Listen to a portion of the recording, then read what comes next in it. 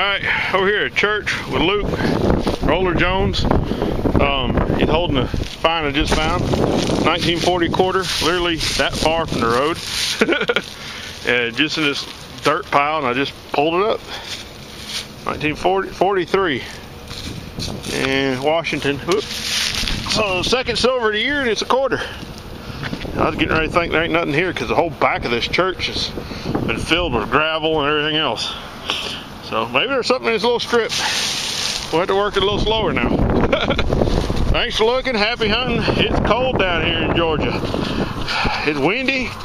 I'm freezing, but I'm finding silver. I'm happy.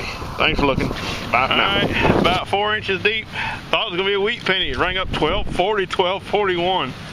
I saw the back of it, still had to clean it off because I still didn't believe it. I saw the back like that, figured it was modern. But it's a 57 Rosie. Silver number 3 for the year. Woohoo! It's not bad. Dang, my detector's going bazonkers. And it won't settle down for nothing. But oh well. So we got silver out of this yard. There's 2 empty houses right here. We got permission from somebody to hunt them. So do a wrap up. January 7th, hunted with Rollerjones, aka Luke. Invited me to go hunt a church he had permission for. He went and played around it yesterday and found some clad, and that was it. Church has been filled in. It's been dug out, filled in. There's a lot of fill dirt and recent gravel and stuff like that, and we're digging clad at 7-8 inches, modern clad, so it kind of stunk. But up by the road the last little bit, I did manage silver quarter. Silver number 2 for the year, 43. Then we went to 2 other houses, and they're right next to each other. And we're getting some wheat pennies. That's where all the wheat pennies came for. 5 of them, 2 of them one hole, and 3 of them separate. And some of this clad come from the church, and some of it come from there. There's like 6 quarters in there, a couple dimes, and a handful of pennies. And then I got a 1240, 1241 on the CTX. It wouldn't hit all the way. Move it any, it would just null out.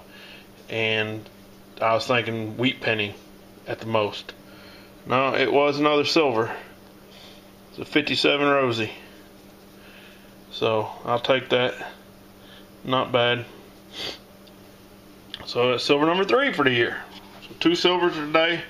Yesterday I went out and did a tear out, and where they're doing a tear out, and I wasn't feeling good. I stayed there about 45 minutes, and that's all I got. St. Christopher medal, pin, missing the back. Clad dime, 1 memorial, and a wheat. I think this wheat was a 26 or something like that. Yeah, 26. The oldest wheat over here I can see a date on is 36. 2 of them I can't get a date on at all. I think they're older. There were 2 that were in the hole together. So not bad. And the day before that I went out with some other friends, JB Express on YouTube and on the forums, and one of his buddies, and all I got was a wheat penny in 1919. We were looking for a place where a house used to be that I was told about, and in some woods, and can't find it. Found a wheat penny, and that was it. Kind of surprising, all the crap we found. But got 2 gifts from Luke, Rollerjones. This is a double mag holder for AR-15 for my AR. It's cool. Use that when I'm at the range playing. And another loop, which I got 1 loop, but not a good loop. Well, this is a good loop. It's an illuminated loop, 40 power. So pretty cool. I already kind of played with it a little bit, so that's wild. Thanks for looking. Happy hunting. Thanks, Luke. And also, yeah, Treasure Jack, yeah, I'm with you. I ain't no competitions this year. There ain't no way I'm going to match last year. So I think all I'm going to do is have fun. The only goal true goal I have is to find a large cent. Other than that, I don't have any goals this year.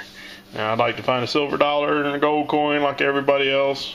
We all can't be as lucky as Joe Redcorn, but, we can try.